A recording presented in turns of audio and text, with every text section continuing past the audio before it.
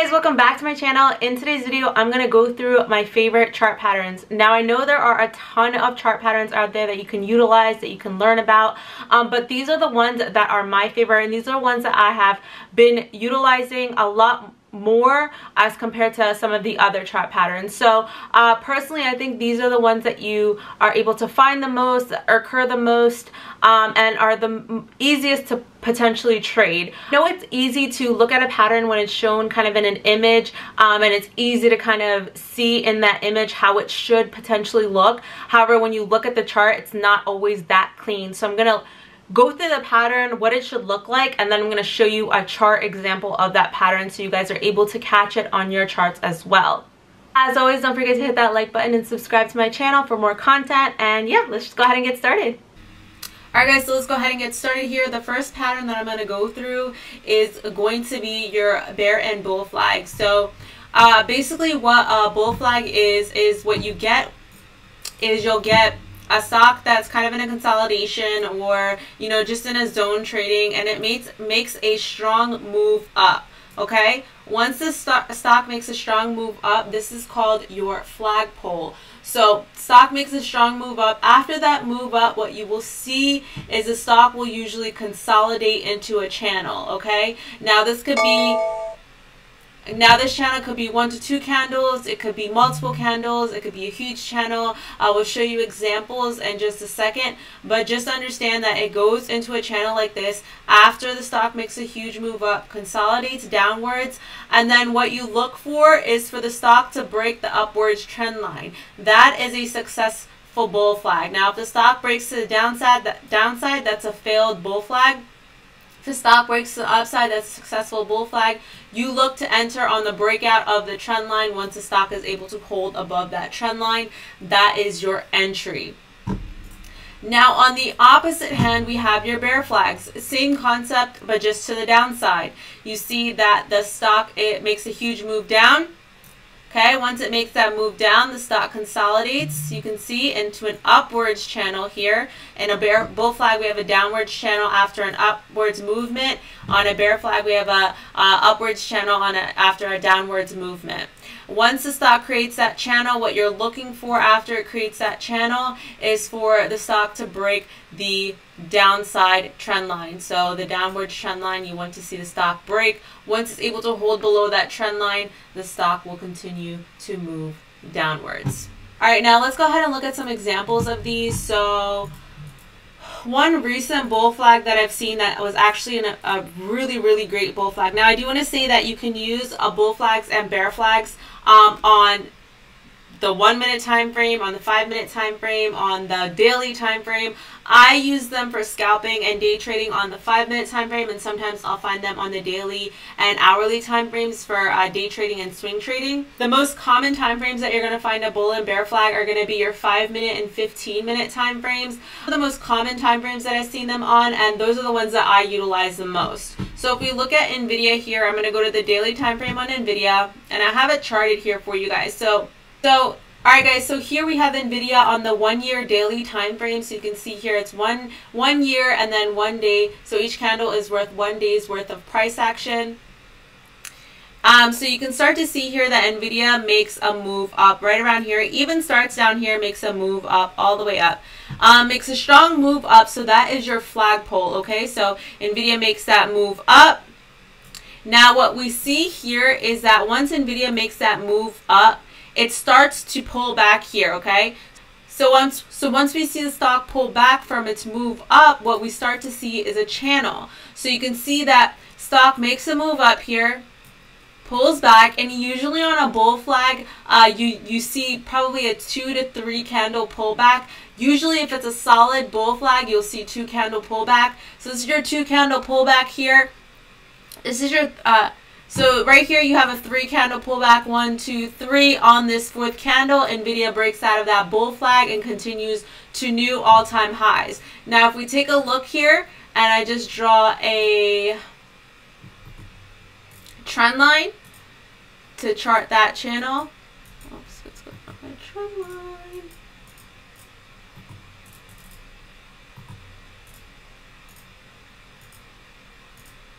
Okay, So once we charted that trend line here, you can now see that stock makes a move up, channels down, right here. After this 1, 2, 3 candle pullback on this 4th candle, this is your entry candle right here for a potential swing on NVIDIA as long as it continues upwards. Now, when I take a bull flag play, I'm usually looking to take 1 candle, 2 candle max, because that's the most you're going to get. So that's why I like to look for bull flags on the 5-minute and 15-minute for day trading and scalping, because usually for a 5-minute play, 10-minute play is considered a scalp. Anything more than that, it's a day trade. And then on your daily time frame, you could potentially open a day trade on this candle right here, or open a swing until you potentially see resistance on NVIDIA or it hit another level. So this is a perfect example of a bull flag on the daily time frame that you could potentially utilize for day trading or swinging. Okay, so I just want you to see that you can catch these plays on not just smaller time frames or not just for scalping, but you can catch them for day trading and swing trading as well. And you can see this is a perfect example of a bull flag, clean breakout on NVIDIA here. Alright guys, so I'm going to show you another example of a bull flag and bear flag here. Okay, so we're looking at Tesla here on May 28th, okay? And there's a couple of flags here that you're going to catch. And on Tesla, the bear flags are perfect to catch and they're really clean plays. So right here, and I charted it a little bit differently, but it's the same concept, okay? So if we look here, what we see is Tesla rejects this level of resistance here, and what happens is it makes the move down, okay? Your flagpole, this is your flagpole. It makes the move down. Once it makes the move down in a bear flag, it consolidates upwards into a channel. Once it consolidates upwards into the channel, you look for the breakout of the lower trend line for entry, and then your target is going to be your levels of support that you have set. So for here would be 627, 625, and 623 would be your 3 price targets for entries. I'm sorry, for exits as Tesla starts to fall. Okay, so this is a perfect example here, and what I'm going to show you is I'm going to chart this. And if you charted this, and when I chart a bull flag, I go through the wicks. I don't necessarily chart the wicks. I just kind of go through them, and you can see here, same concept. Stock makes a move down, consolidates upwards into a channel, and let me just fix this little. Consolidates upwards into a channel, and your entry is going to be the first candle that's able to hold below that trend line, which would be this candle right here. That is your entry, and then your exit points are going to be your support levels that you have set. This was actually a huge flush on Tesla. So if also, another thing I want to mention is you play the bull flag on the time frame that you catch it on. So if you catch it on the 5-minute time frame, don't watch the trade on the 1-minute time frame. You watch it on the 5-minute, you play it on the 5-minute. You don't watch it on the 1 minute and play it on the 1 minute, because what's going to happen is you're playing the bull flag on the 5-minute. That's what you caught it on, and now you're looking at the 1 minute. You're most likely going to get shaken out by those 1-minute candles, okay? So you watch it on the 5-minute, you take that nice little bull flag move. This is a bear flag, sorry. This is a clean bear flag right here on Tesla. And on Tesla, you tend to see a lot of bear flags if the stock is on a steady downtrend, and they're very clean bear flags, especially on the 5-minute time frame. So make sure you guys pay attention to that. I showed you a bear flag here on Tesla. On this same day, Tesla also had a bull flag. Now, if you look over to the right side of the chart, right here, as it's bouncing off of its support, Tesla makes a move up.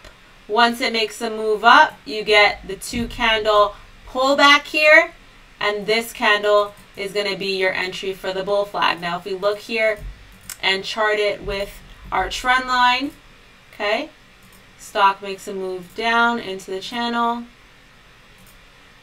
Perfectly, this bull flag sets up here on the 5-minute with Tesla. So we had a bear flag in the morning.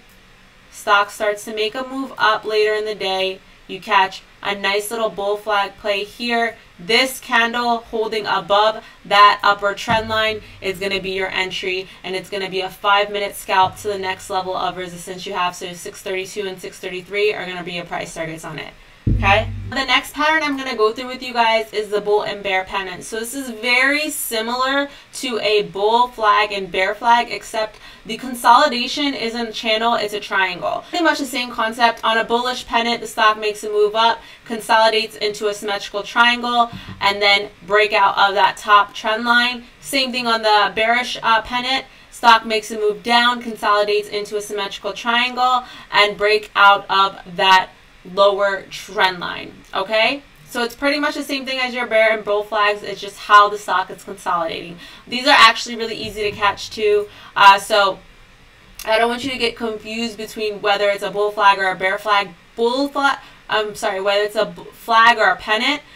Flags are going to be the easiest to catch, but pennants do happen often as well. So let's look at an example of a pennant here. It's going to be on the same day. Actually, this day was a great day for pattern plays. So if we go to NVIDIA on 5/28, and I'm going to show you this on the 5-minute and 15-minute time frame. So if you look at it here on the 5-minute time frame, you can see clearly stock makes a huge move up here. Nice move up, and what happens when it makes that move up? Stock starts to consolidate into a triangle. Okay? Like I said, I charted through the wicks. Okay? So your entry is going to be this candle that holds above that upper trend line. Okay? Good 10-minute, 15-minute scalp here on NVIDIA. Okay, now if you look at this on the 15-minute time frame, it's going to show you it a little bit cleaner, but the same concept. Okay, perfect. Look at this. Look at how clean this looks. Flagpole up, consolidation, and if I fix this trend line here, slightly higher. Okay. The same candle is going to be your entry point. Opens above your upper trend line. On this trade right here, you could potentially get a 30-minute trade as well. But like I said, the flag patterns and the pennant patterns are the easiest to catch on the 5-minute and 15-minute time frames. So let's go ahead and take a look at another example of this one. The next pattern we're going to go through is going to be one of the easiest patterns, in my opinion, to catch when you are trading. And that is your triangle patterns, okay? So the one that I personally trade the most is going to be your symmetrical triangle. Your ascending triangle is bullish, but I have seen that the ascending and descending triangle can also move in either direction depending on the overall stock sentiment. So in my personal opinion, all three of these can move in either direction, because I've seen descending triangles move upwards and I've seen ascending triangles break to the downside. So all of these triangle patterns can break to any side, which is what I've personally seen as I've applied them. So I just like to stick to my symmetrical triangle because it's the easiest. So what happens is the stock makes a move up, or it can make a move down because it's a bearish or bullish pattern, because you don't know, and it consolidates. And when it consolidates, the stock starts to squeeze. Okay, starts to get extra tight, squeezes, and the breakout can either happen on the upside or on the downside. Okay. So you'll see the stock consolidate, get really tight, create into a little triangle pattern. Can either be bullish or bearish. You just wait for the stock to break out of the lower or upper trend line. If it breaks out of the upper trend line, it is bullish. If it breaks out of the lower trend line, it is bearish. Okay? So keep that in mind, that it can happen on either side. Now, let's go ahead and take a look at examples of some of these. So one example is right here, clear in front of you. This is a symmetrical triangle pattern, a failed bull pennant, okay, that turned into a symmetrical triangle. You could also play this as a triangle pattern. Stock consolidates into a triangle, and this candle right here is your breakout candle. And that is a candle you take, and like I said, every support level is going to be your price target, okay? Now let's look at a kind of cleaner pattern for you guys. And we're going to look at Amazon. And this one is a daily time frame. This is Amazon on the 4-hour time frame. Now, you kind of have to train your eye, and as you start to apply these patterns, it becomes a lot easier to see them, and your eyes become trained to catch them. So if you just look at Amazon here, we're on the 4-hour time frame, which is a little bit hard to see in general, but if you just look at Amazon here towards what's happening, the right side of the chart is current, so what's happening right now. If we look right around here, I do see some consolidation on Amazon, and I had caught this on, I had posted this on my Instagram prior to it actually breaking. Now pretend you don't see any of this here. If we look at Amazon right here, look at this perfect triangle here. Okay. Now if I zoom out, you can see it a lot more clear, and if we go to the daily time frame, you're going to see it even clearer. If we zoom out here, so you can see stock consolidates into a triangle. Like I said, on the picture, on the images that you see of patterns, it looks a lot cleaner than what it usually is.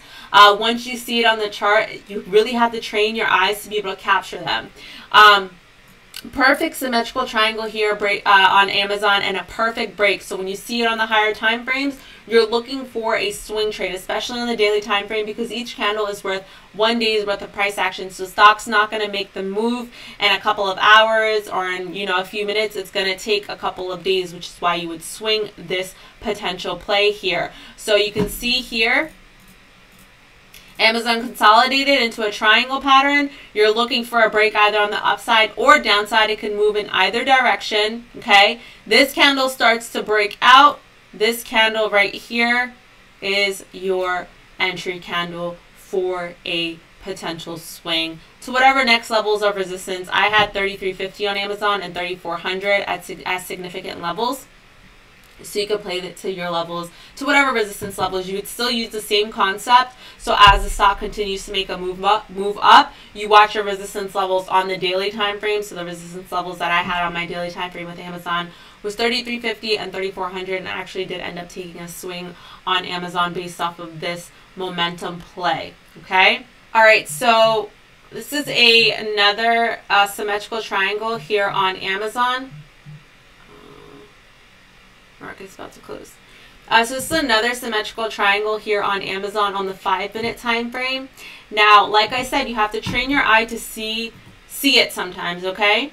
Now, in the morning, you can see that Amazon's kind of in like a consolidation, doesn't really have a direction here. What I see is a triangle, okay?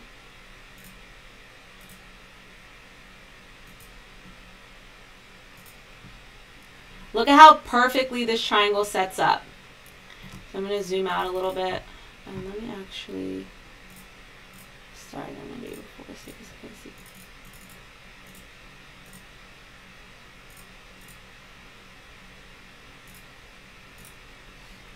see. Okay, so if we zoom out here, we can see that towards the start of the day, Amazon doesn't really have much direction. It starts to consolidate, and as you see the stock consolidating, this is the easiest way to find triangle patterns, is as you start to see the stock consolidate, what you'll start to see is it's getting tighter and tighter. The area of consolidation, the range that the stock is consolidating in, starts to get extremely tight. This is what we call a stock squeezing. So once the stock, so you can see that the price range for this consolidation is really high. You can see the price low here is 33.50. The price high is around 33.90.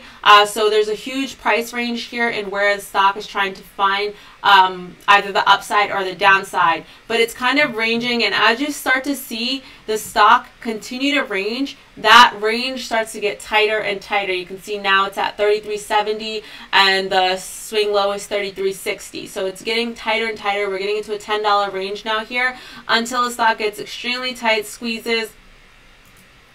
This 5-minute candle is your breakout candle. That is your entry candle. As long as the stock is holding, your next levels of resistance are going to be your price targets. Now, what you can also see happen with a symmetrical triangle, and this does happen pretty often for the most part, is what you'll see, say this stock broke out to the downside. What you'll see is the breakout, the stock retests, comes back up, retests the previous resistance or support level and then continues its move down. So this is very typical for a triangle pattern, especially if you see the triangle on a higher time frame. What you'll see is the stock breaks out, comes back, retests that trend line, and then continues the momentum either on the downside or upside. On this play right here, it doesn't really come back and retest too harshly, but you can see that it does break out. It's kind of holding that upper trend line and this EMA here, but the stock continues that move up. This is actually a really good example of a symmetrical triangle breakout here. Perfect example on the 5-minute. You would take an entry for a day trade to your next levels of resistance. All right, this is a symmetrical triangle break to the downside, and if you guys are catching on, you should be able to catch on where that triangle is forming. So if you look here, stock makes a downtrend, and right here it starts to consolidate. Okay, you can see the consolidation.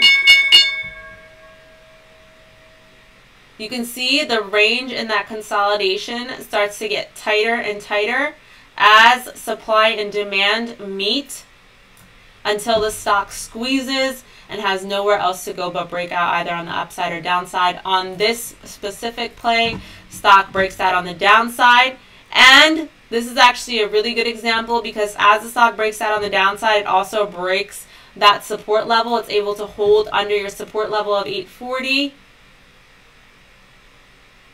This candle right here, holding below 840 and holding below that lower trend line is your entry candle. And then whatever other targets you have on the downside, your support levels are going to be your price targets for exit. Okay? This is a really, really, really perfect example of a symmetrical triangle break on the downside. It's not only breaking and holding below that symmetrical triangle lower trend line, but also the other confirmation that you have is it held below that support that you have. It was not able to hold that support anywhere around here. Okay, so you see how these candles came down, but none of them were able to open and hold below that 840 support. Okay, those are all my examples for the patterns that I use, guys. I use a couple of other patterns, but they're not as common, and these are my favorite ones, and I think the ones that you're able to catch the most. So your bear and bull flags, your bear and bull pennants, and your triangles are going to be the easiest ones to catch and the highest probability plays that you could potentially take as a day trader. Alright guys, so that's it for today's video. Thank you so much for watching. If you have any questions, concerns, go ahead and comment down below and I'll be sure to respond. I will actually be picking the giveaway winner. If you have entered my giveaway in my previous video, I'll be announcing that giveaway winner on Sunday on my Instagram at Mossy Trades. Thank you guys so much for watching this video. If you found it helpful, don't forget to hit that like button and I will see you guys in the next video. Bye!